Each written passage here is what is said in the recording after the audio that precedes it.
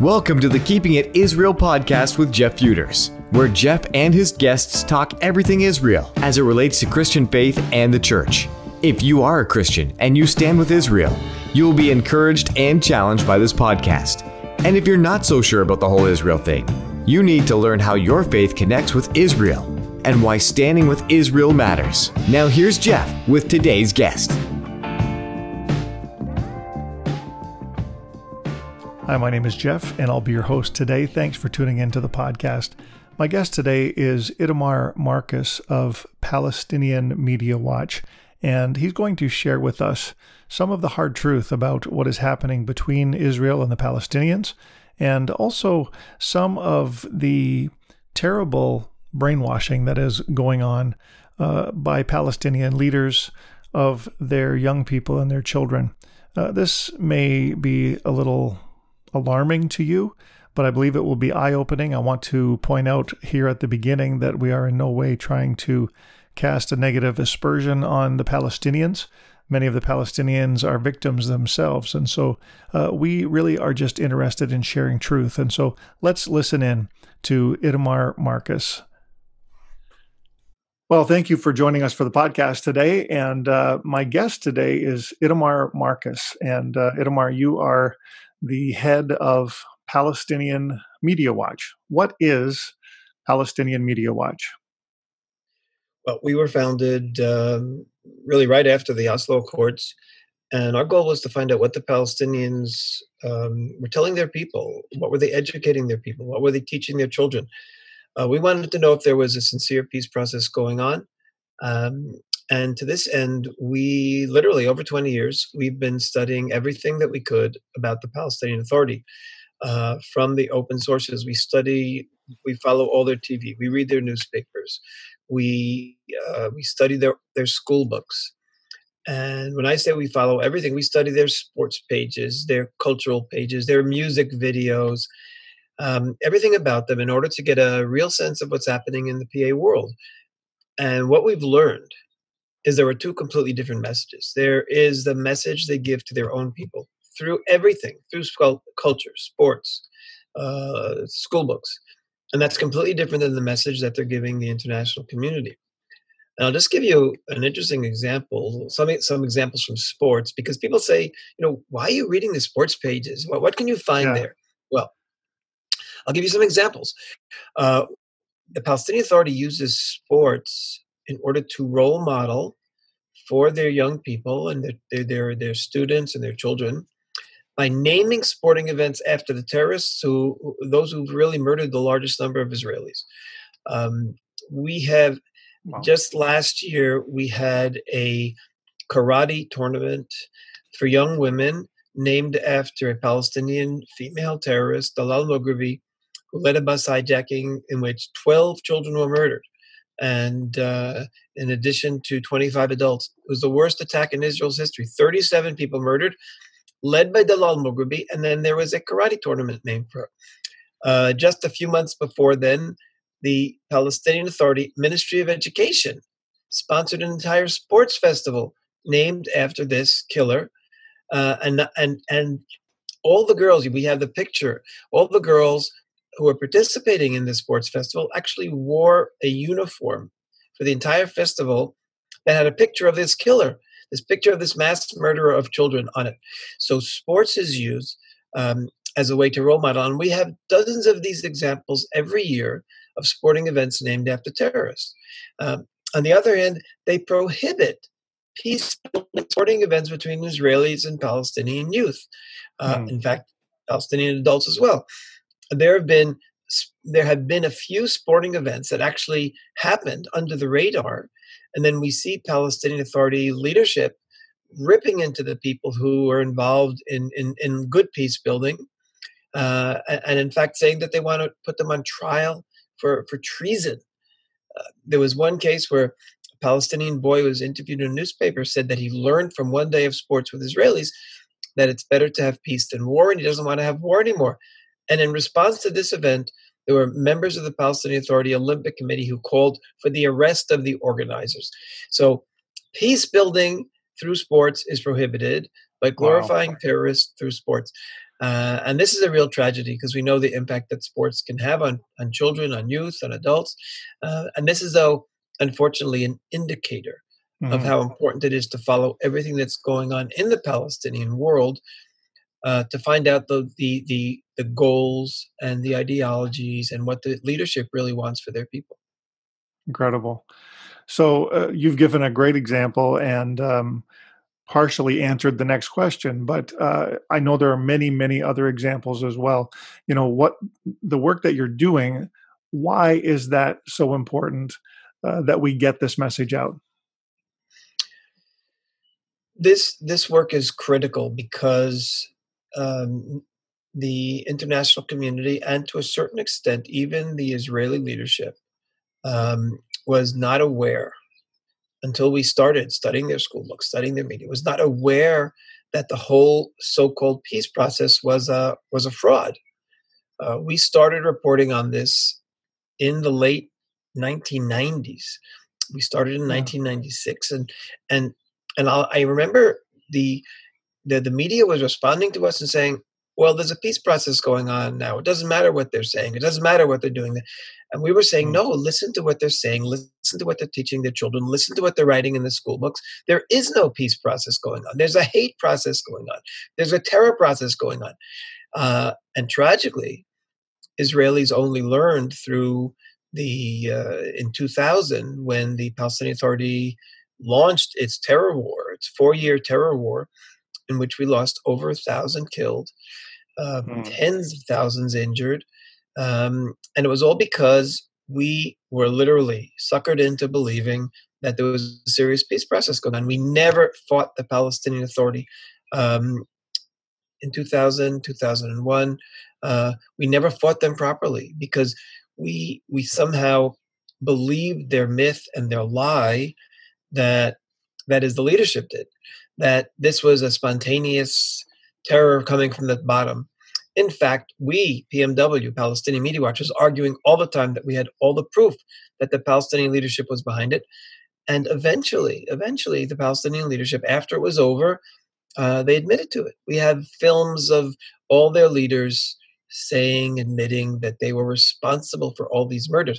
Mahmoud Abbas, he is the leader today. He is the one who the world sees as a leader. Well, Mahmoud Abbas should be serving multiple life sentences for murder, and I'll tell you why. Because uh, he was actually the prime minister as part of the time of this intifada, what they call intifada, the terror war. And when he was interviewed in 2005, after it had ended, and at this point he was a so-called president of the Palestinian Authority, he went on TV and said, all the prisoners have to be released, all the Palestinian prisoners who were in Israeli jails. And what was his reason? Because he said, we, the Palestinian Authority sent them. So you have mass murderers in jail. He wants them free because we sent them. Well, if you sent them, Mahmoud Abbas, you should be serving life sentences as well. In fact, hundreds of life sentences, because you're responsible for those murders. Unfortunately, the world decided to make a blind decision that because Mm. he's head of the PA, he's a peace partner. And he has been lying to the international community and to Israeli leadership and to everybody ever since. And we catch his lies all the time. Mm. Wow. It's interesting, to listen to you talk because when you watch what's being showed in the media here in North America, often Israel gets painted as the bad country, the aggressor. How would you characterize Israel's relationship with Palestine in general? I would say Israel has done more good for the Palestinian Authority than anyone else in history. Mm. Let's go to the period before the Palestinian Authority, pre 1993 and the Oslo Accords. Um, Israel saw the Palestinians as our neighbors. We wanted to help improve their lives. We had open borders. From 1967, when Judea and Samaria came under Israeli rule with all of the Arab population that was there, um, everything that happened to them was only growth and prosperity. For example, healthcare. Um, life expectancy when Israel took over in 1967, life expectancy for Arabs there was 47. Mm-hmm. When Israel gave it over to the PA, we had raised it up to 73. In a few years after we took over the land, their economy was the fourth fastest growing economy in the world. That is the residents of Judea and Samaria, the West Bank. Fourth fast. Why? Because Israel was giving them all the latest technology, drip, agriculture, everything that we had that was helping us thrive economically. We were giving to them. When we took over the West Bank, less than 10% of Palestinians had running water in their homes and electricity and gas. And when we gave it over, it was over 80%. So Israel was just a good neighbor. Yeah. And then we signed an accords with Yasser Arafat and the PLO under the mistaken assumption that they would then take all this goodwill that had been built up over the years, and that would be translated into some kind of a peaceful entity next to us. There, right after the establishment of the Palestinian Authority, there were polls that were taken by the most important Palestinian pollster. His name is Khalil Shkaki. And these polls indicate that everything I just described to you, what all the good that Israel did for the local population, was recognized. Let me just tell you what these polls were. In 1996 through 2000, this pollster asked every year, he asked Palestinians to rate 4 places in the world in democracy and human rights. Now, basically, he wanted to know how they rated Palestinian democracy, but he did a comparison: France, United States, and Israel, and the PA. So in 1996, now that means 30 years after Israel took over Judea and Samaria and the Arab residents. So 30 years of Israeli rule, Palestinians were asked to rate 4 places in democracy and human rights. Well, they gave their own leadership, the PA, 50% positive rating. 55% gave France a positive rating. 65% gave the United States a positive rating. And where was Israel? Israel was the best in the world. Israel, 78% of Palestinians gave Israel a positive rating in democracy and human rights after 30 years of Israeli rule. And this was 28% higher than they were giving their own leaders. Well, the next year, he did the same poll, and this confirmed it. It was 77%. The next year, he did the same poll, and Israel was at 75%, going down. The next year, he did it again, Israel went up to 65%. But then again, so did the PA. The PA was down at 22% positive. In other words, the longer the Palestinian population was under the Palestinian Authority, the worse their conditions were, the more they forgot Israel's good things that we did for them. This was down in just 3 years, 4 years, they went down from 78 positive to 65. But it wasn't Israel. It was because of the PA. And like I said, the PA went down to 22% positive. So Israel just wanted to be a good neighbor. Like I say, we established, by the way, we also opened up all their universities. They had no universities that were started when Jordan ruled the area. Right. We opened all their universities. So Israel, education, health, economics, infrastructure. Israel was an incredible neighbor. We really established them. And in return, we signed with the Oslo Accords. And the tragedy is that we didn't just take local population and work out a deal with the local population. We signed with Yasser Arafat and the PLO terrorists, who at that time were in Tunisia. We allowed them to come into the Palestinian areas, and they immediately got control of education, of welfare, of school books. And all of a sudden, they immediately started poisoning the minds of the Palestinian people. They started rewriting history. They started terror attacks. Within a few years, we started having suicide bombings that we never had before. The first suicide bombings were done by Hamas, but they wouldn't have been done without the Palestinian Authority permission. So we immediately, by starting a so-called peace process, ended up having terror rising to not just 10s and 15%, but many hundreds of percent more terror, from a situation where we had isolated terror attacks, a number of terror attacks every year. We were having eventually a number of terror attacks every day. And this was thanks to a so-called peace process. And so the timing of that, I remember video of, when Gaza was turned back over to the Palestinian Authority, and seeing beautiful greenhouses and other things bulldozed to the ground. That was all around this time of beginning a so-called peace process. Yeah. And I have to make one correction. You said you remember when Gaza was returned to the Palestinian Authority. The Palestinian Authority, there was no such thing as a Palestinian Authority before the Oslo Accords. We weren't returning anything to them. We were giving something to the Palestinians. We were accepting something that never existed before. There had never been a Palestinian nation, a Palestinian people, a Palestinian king, a Palestinian state. Nothing had ever been Palestinian. Um, the only Palestinians in the world actually had been the Jews. Right. The Romans renamed the Judea in 125, 135. They renamed it Palestina, and from then on, it was the Jews who were there who were Palestinians. Um, the Palestinian Talmud was written in 500, 600, Common Era. Palestinian Talmud, I assure you, it wasn't Yasser Arafat's relatives who wrote it. And that was all through till the Yeah. 20th century. There was the Palestine Patas organization, which was an Israel. It was a Jewish Zionist, organization in the 19th, and there was the Palestinian Philharmonic, and all of these were Zionist Jewish structures that eventually turned into the Israeli state. So they dropped Palestine. The Jerusalem Post was originally the Palestine Post. The Israeli Yes. Philharmonic was the Palestine Philharmonic. So what happened was, it's like if you had your driver's license and you lost it, and someone took your driver's license and then decided to not only steal your name but steal your identity. And that's what's happened here with Yasser Arafat. We were the ones who were known as Palestinians until we created the state of Israel. And Yasser Arafat says, "Hey, you know what? I have an idea. Let's take the name Palestine, claim we're the Palestinians, and then we can actually go back and take their whole history."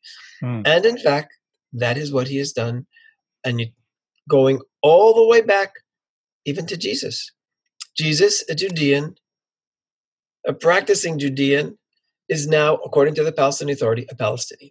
So everything was stolen. Our history, people, famous Jews, everybody have Incredible. all been stolen, all because of the stealing of the name Palestinian. Yeah, thank you for correcting me. You are correct. Giving, not returning, and it's really, there was a kind of a vacuum created when the Jewish state was created, because now the identity was completely Jewish, and the identity was around Israel, and that left that term Palestinian just kind of out there for the taking, right? Exactly. There was actually a discussion amongst before the state was created, and they were trying to decide what to name the new state. And some people actually said, let's name ourselves Judean again, because we have gone through 2,000 years now as Jews all through our history. And someone else said, no, let's call ourselves Palestinians, because we're in the land, and the land has been known as Palestine for all these years, and the Jews who remained here were known as Palestinians. So let's call it Palestine. Let's keep the name Palestine. And then the decision was made to actually, the third choice was to go back to Israel, because that was the very, very first name when the people were all united under one kingdom. And that was the correct choice. The truth is, in retrospect, had they called it Israel-Palestine, it would have saved a lot of heartache and a lot of lies and a lot of terror. Wow. Now, I'm listening to you talk, and I know that there's a lot of rhetoric in the world about sort of Israel-Palestine relations, but you don't sound anti-Palestinian to me. You just sound like somebody who's interested in the truth and allowing the truth to help Israel make good decisions. Would that be a good characterization? Absolutely. Yeah. Not only we have what started something very funny in recent years. I lecture around the world. I lecture in parliaments. I also lecture on campuses. And what was happening was I was lecturing on campuses in the United States, and very often I would have Muslims come up to me afterward, or even speak up during the lecture.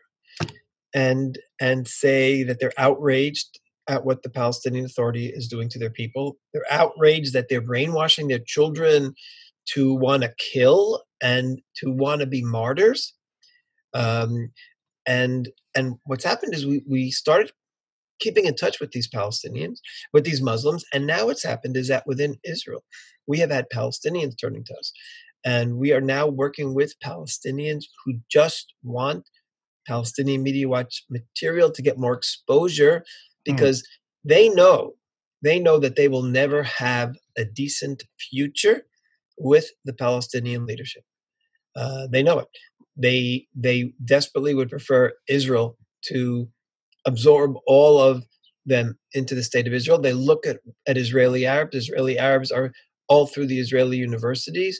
Israeli Arabs are all through the economy right now. They're learning high tech. They are the only ones in the Middle East that have democracy. Really, have a real democracy. About artificial voting in some of these Muslim and Arab states, but the only ones that have real democracy are. So they see this and they're jealous.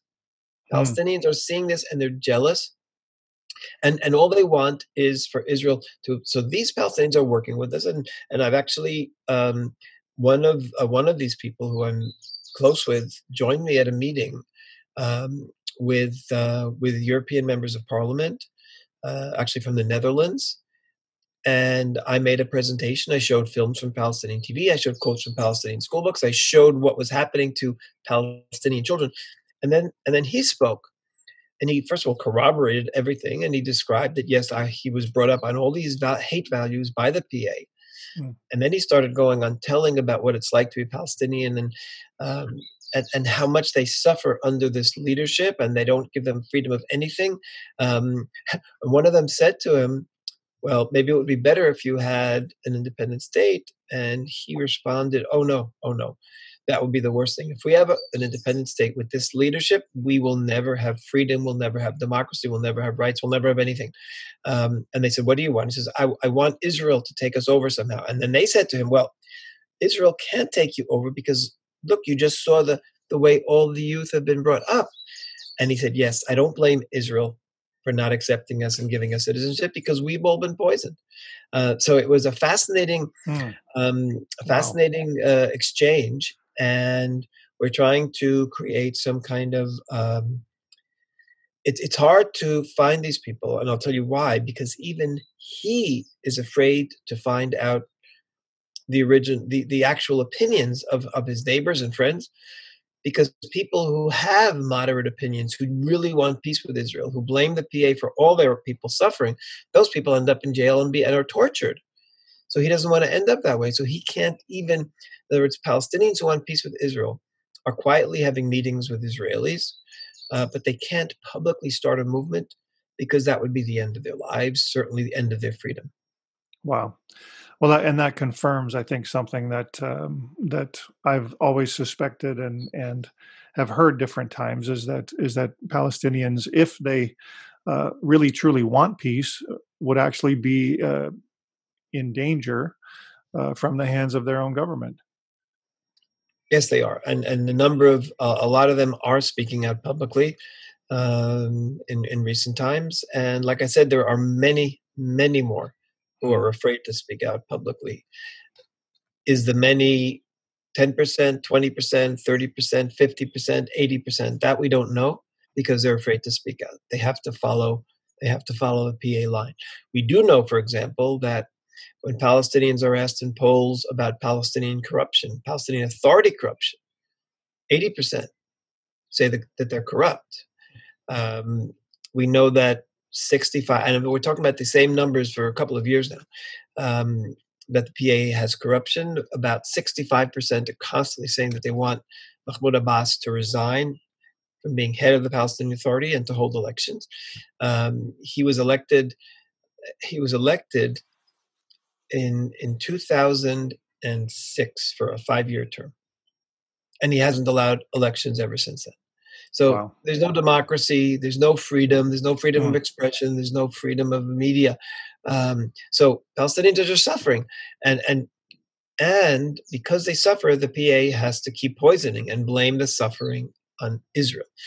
tell you something else that they do in order to get support for the hatred is they try to package Islam in a way that it is very, very anti-Semitic. And they're constantly quoting Islamic sources that literally call for hatred of Jews, fighting Jews, destroying Israel. And I'm talking about the top of the PA leadership. We're talking about a person named Mahmoud al-Habash, who is the Palestinian Authority. He's right now the head of the Sharia courts, appointed by Abbas. He used to be his advisor, his personal advisor on Islam. And just a few months ago, he went on TV and he said, he starts off with a quote from the Quran that says, to kill them. And he said, who should we be killing? We should be killing the transgressors. And then he says, who are the transgressors? And he lists 10 violations, which are capital crimes according to him. And he said, if somebody attacks your home, your land, your homeland, your honor, and he goes on, 10 different things. Now, all of these things, the PA has been accusing Israelis of doing. They say when Jews pray on the Temple Mount, we're attacking their honor. So he's saying that's a capital crime. And then he says, you are obligated by the Quran to fight them. And he added, you're allowed to kill them. So this is the top religious figure in the PA, appointed by Mahmoud Abbas just a few months ago, essentially saying every Israeli you have an obligation to fight and you're allowed to kill. The PA says that every bit of Israel, from Metula to Eilat, from the Mediterranean to the Jordan, every bit of Israel is said to be the Palestinian homeland. They don't deny this. That's the only map that they use. They teach it in their school books. They teach it on TV. And what does this guy come? This top leader says, if they attack your homeland, if they are in you have a right to, you have an obligation to fight and a right to kill. Meaning, anytime a Palestinian kills an Israeli, they're fulfilling a religious requirement. Incredible. And by the way, it's not just theory. Let me just tell you a very pointed example of this. Palestinian terrorist, about a year and a half ago, I think it was, went to his workplace, which was north of Jerusalem, which had Arabs and Israelis working together. And because there are thousands who are working together in the same area, and there had never been a terror attack there, I think security was lax, and people could just come in. So he brought a machine gun with him. He brought a AK, and an automatic rifle, and he went to two of his colleagues, a young woman who had a 3-year-old child, a man who was father of 3, and he just murdered them. The woman he actually tied up, said she would he literally executed her after he had tied her up. Now, this terrorist, Ashraf Na'ala, he then escaped, and he was actually free for about 2 months before Israel tracked him down and killed him while trying to arrest him. But a month and a half after he was arrested, Fatah, which is the party of Mahmoud Abbas, on their Facebook page wrote the following: Ashraf Na'ala, Allah is protecting you. In other words, he hadn't been caught because Allah is protecting him. In other words, Fatah is saying that walking into a workplace and killing a young woman in her 20s, a mother of a three-month-old, and a young man, father of 3, is something that Allah wants, is something that Islam wants. So what we're seeing is the PA is giving these messages to their people, the Palestinian Authority, the moderates. I'm not talking about Hamas. I'm talking about the ones who are supposed to be our peace partners. They give the message to the top religious figure. He goes on TV and says, you have a right, you have an obligation to fight them, and you're allowed to kill them. And then the guy who goes and kills them in cold blood, 2 civilians, 2 young people, they then say, Allah is protecting you. Meaning, yes, this is exactly what Allah wants of Palestinians. Incredible. Now, you mentioned that was on their Facebook page, and this is one of the things that you do. The official Facebook page of Fatah, yes. This is one of the things that you do. You root out in media and other sources, where some of these things are happening. Give us some other examples of the poisoning of the minds of this young generation that you've been talking about.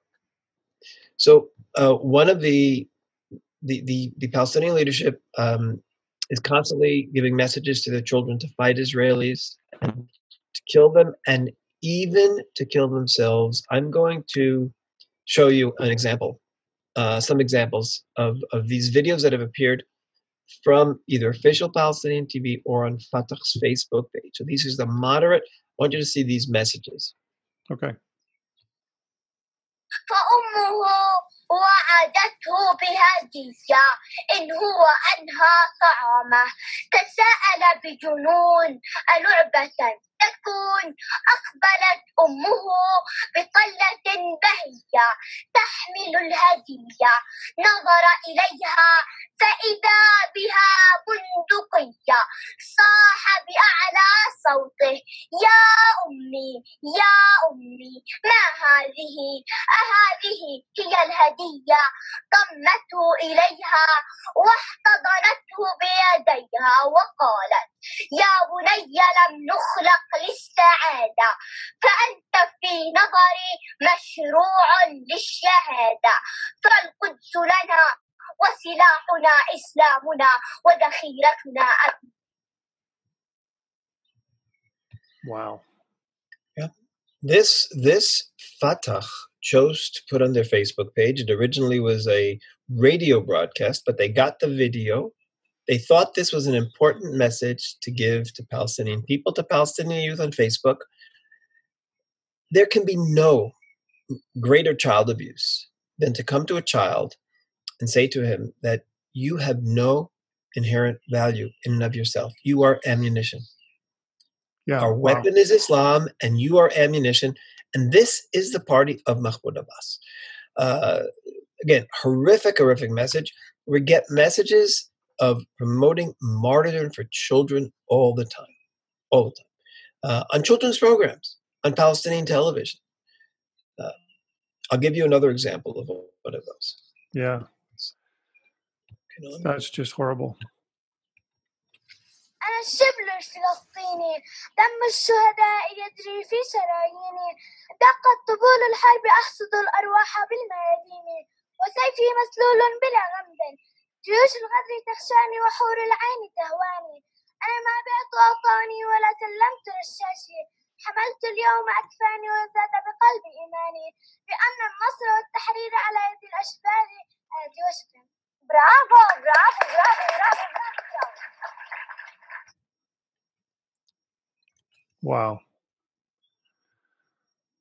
Again, it's just not imaginable that these are the messages that are coming on children's programs. And she says, bravo, bravo. And this has been going on for years. By the way, what are the results of this? The results of this is that young Palestinians, teenagers, are very, very much involved in the terror that's going on. Last year, we had a case, I think they were 14-year-old boys or 15-year-old boys, walked into and this was caught on camera, so it was very striking. They walked into the old city of Jerusalem and saw some Israeli soldiers who were there, and they both took out knives and ran over and started stabbing the Israeli soldiers. One was shot and killed on the spot, and the other one was shot and injured and was taken off to the hospital. 15-year-old boys. A few years before, it was a 15-year-old boy that went into the home of an Israeli woman named Daphne Meir, and in front of her children, she has 6 children, he just stabbed her to death. He just repeatedly stabbed her while she was screaming and begging for her life. This 15-year-old boy. Now, I can't imagine a normal 15-year-old boy even seeing a dead animal and coming and placing a knife in it over and over again. It's just not something that... No. And yet, he was able to do this to a live human being, to a woman with her children there crying and she's begging. So this is the poisoning, this is the brainwashing of Palestinian children. And the Palestinian children are victims as well. Those 14-year-old boys who attacked in the old city, the one who was killed, he'd been brainwashed by his own leaders. When I see members of parliament around the world, they say, Palestinian children are suffering, they're victims. I say, of course they're victims. But who has been victimizing them? Right. It's not been Israel. It's been their own leaders who've told them that they are ammunition for Islam in order to go and kill Israelis and be killed doing it. And those are the people who should be punished. Agreed. Agreed. That is it's just horrible to think that that children could be used in this way. We have seen evidence of families, children being used as human shields in terms of where missile installations are put and some of those kind of things. But this really is even more insidious than that in many ways, isn't it? It's actually it's arming them essentially with the hatred to to carry out these kind of things. It's absolutely heinous. It really is. During the first few months of the COVID-19 crisis around the world, Israel did everything that we could to make sure that this didn't reach the Palestinian areas. And Israel was sending hundreds of tons, literally hundreds of tons of supplies, medical supplies. We were having special training sessions for Palestinian doctors. We were sending them tests. We were sending them we were doing everything for them on a daily basis. And while this was happening, we were seeing that Palestinian press was telling their people that Israel was doing everything that it could in order to spread the coronavirus. So here we were helping them, preventing it, and they didn't mention anything good that we did.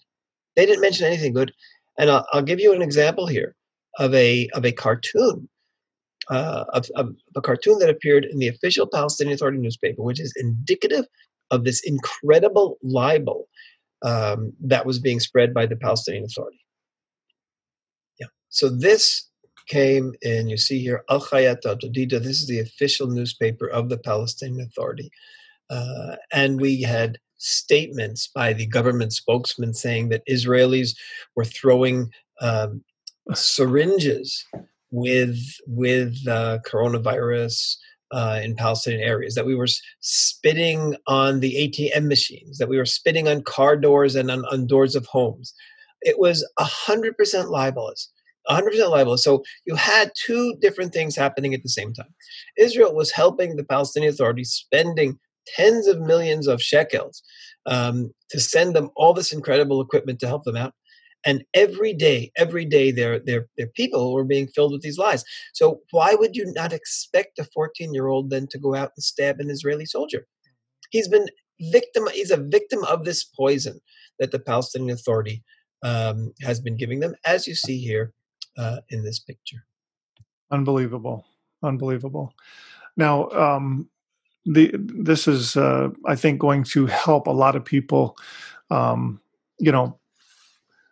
place in their minds a proper idea of what really is happening between Israel and the Palestinians. And I say between Israel and the Palestinians, I know for a fact, I've been there many times, Israel is not an aggressor in any of this. Israel is a defender of themselves and their security. But what about pay for murder? This is something that's extremely troubling, and we hear little bits and pieces of this. But I remember when we spoke with you a year or so ago, there's just so much evidence of this happening. Okay, so I'm going to show you some slides while I speak.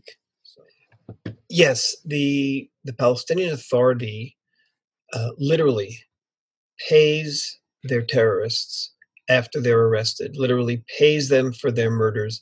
According to Palestinian Authority law, every terrorist who is arrested and goes to jail, from the first day that they're arrested, they start getting a salary, and the salary goes up. The longer they're in jail, the higher their salary is. So you have people who are murderers whose salary keeps going up after many years, and they can reach up to 12,000 shekel a month, which is about close to 4,000 US dollars a month, which is about 4 times the average Palestinian salary. 4 times, not 4%, 400% higher than the average salary, just because they went to jail. And I'll give you an example here. Abdallah Gabarghouti was a Hamas terrorist. He built the bombs that blew up in this Barrow restaurant, murdering 15 people, Zion Square, Cafe Moment, Sheffield, all these, Hebrew University, which also killed Americans, Sparrow, by the way, also killed Americans. Bus bombing in Tel Aviv. Altogether, he murdered 67 people. And he is serving 67 life sentences. These are the pictures of some of the murderers here. You see a little infant, civilians, men, women, children, everybody. 67 people. How did the PA respond? This is how they responded. They started giving him a salary, and he's already received over 200,000 US dollars. And it's not just terrorists who kill from afar. You also have terrorists like two cousins, Amjad and Hakim Awad. They went into the home of the Fogel family, and with their knives, they murdered Ruth Fogel and Ehud Fogel, and then they literally slit the throats and murdered these four children, an 11-year-old, a 4-year-old, and a 3-month-old. This is how unbelievably cruel they were. And as soon as they were arrested, they started receiving salary. And today it's actually a little higher by now. They've received already over $150,000. And by the way, they're giving out hundreds of millions of dollars a year to terrorists, the Palestinian Authority is. And at the same time, they're getting hundreds of millions of dollars and even more in financial aid from European countries. The United States, only in recent years, decided to stop funding because of this. The United States stopped. But all through the period of the Obama administration, even though we told everybody in government what was happening, they continued to fund the Palestinian Authority. Under President Trump, this was stopped, and Congress. By the way, the Congress and Senate both passed the law first, so it was not even a Trump initiative. This was a congressional initiative. It's called the Taylor Force Act, named after an American, Taylor Force, who was murdered in Tel Aviv. He was an American veteran, an Army officer, was visiting with his university school to Tel Aviv, and he was stabbed to death. The Palestinian Authority, of course, turned the murderer into a hero. The murderer was killed on the spot. He was turned into a hero, and his parents started receiving a lifetime, literally a lifetime monthly payment because their son had died murdering Taylor Force. So this is the Palestinian Authority. Their messages, their payments, there is no reason in the world to see them as anything other than a terror organization. Wow.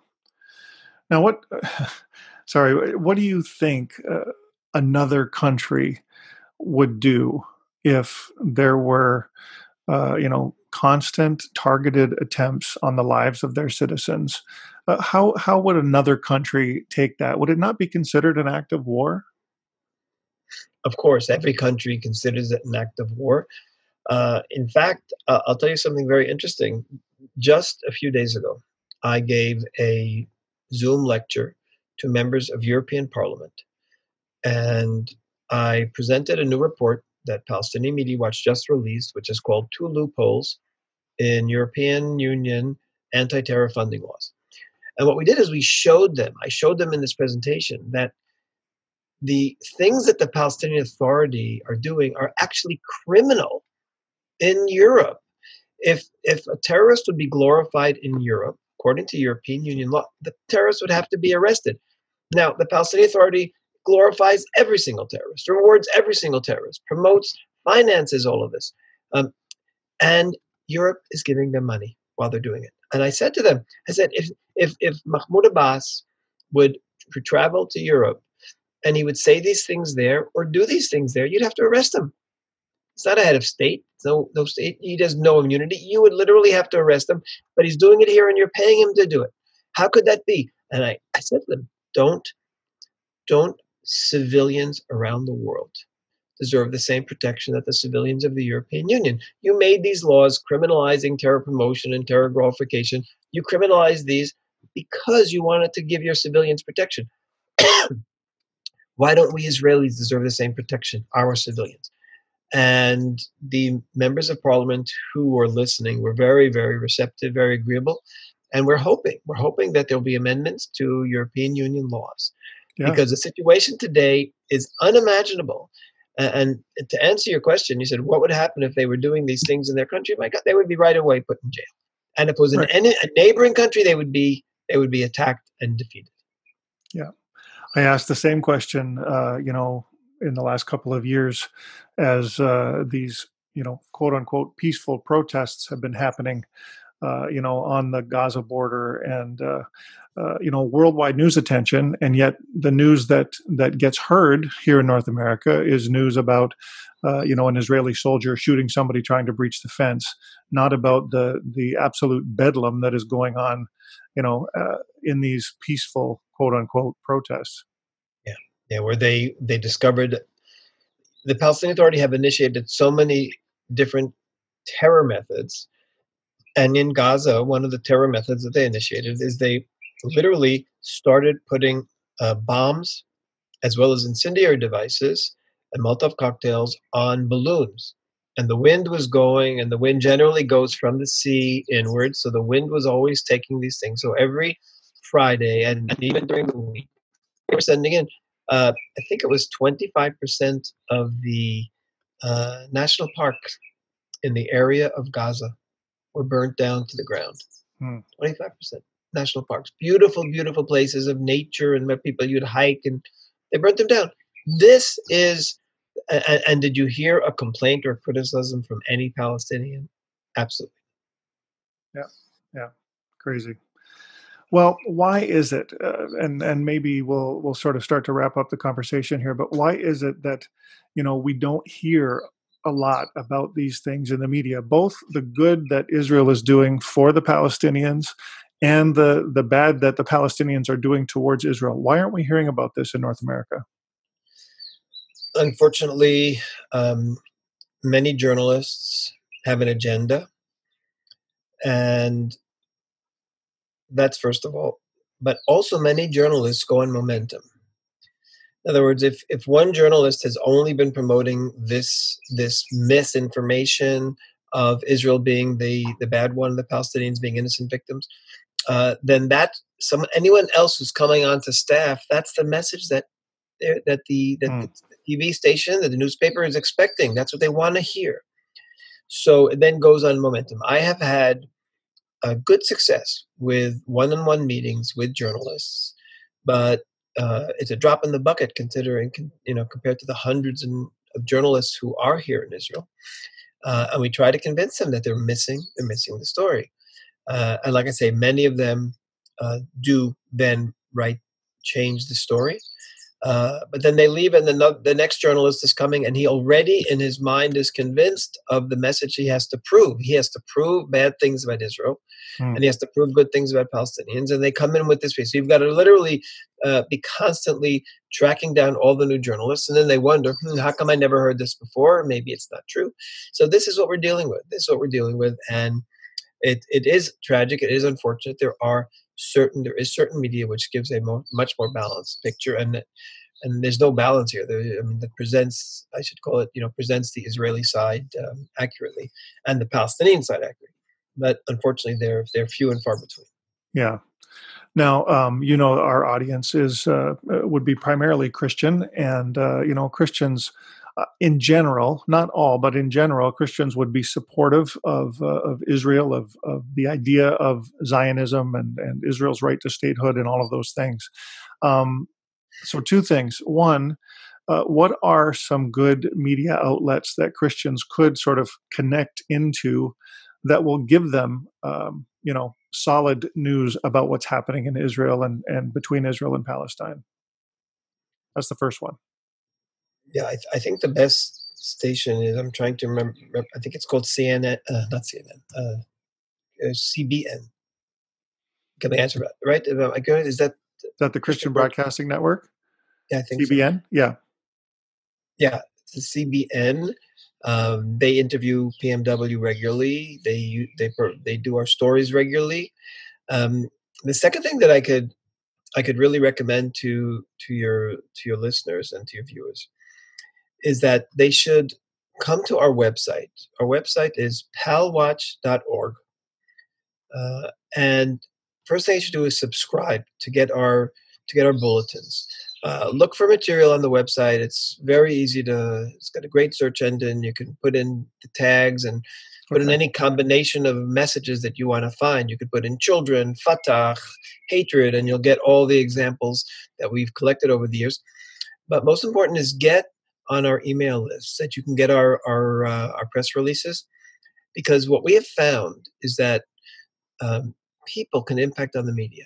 And we have a number of places where there are people who've organized, and if there's a bad story in the media about Israel, they will together in an organized fashion, they will bombard that media station with emails showing them the true facts, showing them the films like the ones I showed you, showing them what's really happening.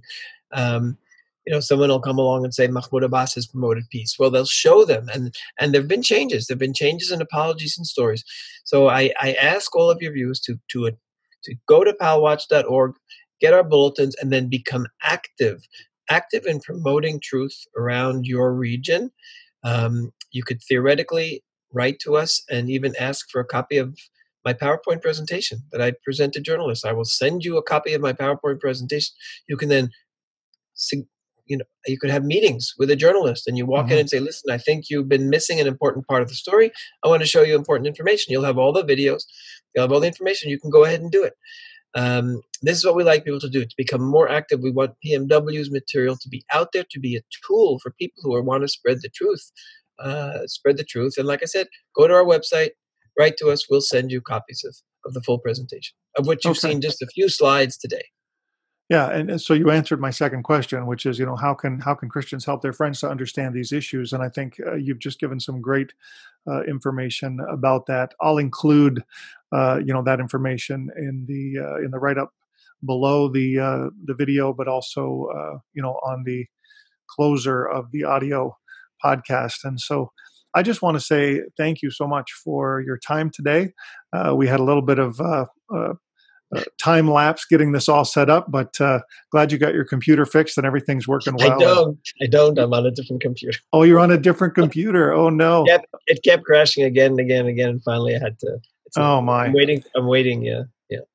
Well, anyhow, really appreciate you taking the time. I thank you for your work as well. It's extremely important work that you're doing. And, as a Christian, my way to support you, one way is to pray that that God will continue to bless you in your work, and I know that others will be doing that as well. So thanks so much, and have a fantastic day. Thank you very much. You too. Evening. And all the listeners as well. Evening, right? It's evening there. It's evening in Israel. Yes, we'll let you go have your dinner. Yeah. Thank you. All right. God bless. Shabbat shalom. Okay. Shabbat shalom. Bye. Thank you for tuning into the podcast today. It has been great to have you with us, and I hope you enjoyed my interview with Itamar. We heard and learned a lot of information today about what is happening in the media when it comes to the Palestinian Authority and the message that they are trying to send the world. It is twisted, it is false, it is unfair in most cases, and so I want to encourage you, get involved. Itamar suggested that we subscribe to their website, to their email updates, and that when we see unfairness, when we see information that's being reported inaccurately, that we should do something about that. And I would encourage you, go to their website, palwatch.org. That is palwatch.org. And there you can subscribe to their email updates and get all the information that you need, and we would encourage you to do that. I remind you also that First Century Foundations is a ministry that is helping over 70 Christian and Messianic ministries in the land of Israel. We are helping to support them as they reach out to their communities with humanitarian aid, with all kinds of help for Holocaust survivors and lone soldiers and many others who are in need in the land of Israel. This is a way for you to make your donations go to work in Israel and help people come to know the truth about Yeshua, who is the Messiah. So I would encourage you, if you can help us, please make your donation at firstcenturyfoundations.com/donate. That's firstcenturyfoundations.com/donate. And it would just be so helpful to us. We appreciate you tuning in and listening every week. God bless you. And remember, as Christians, we stand with Israel.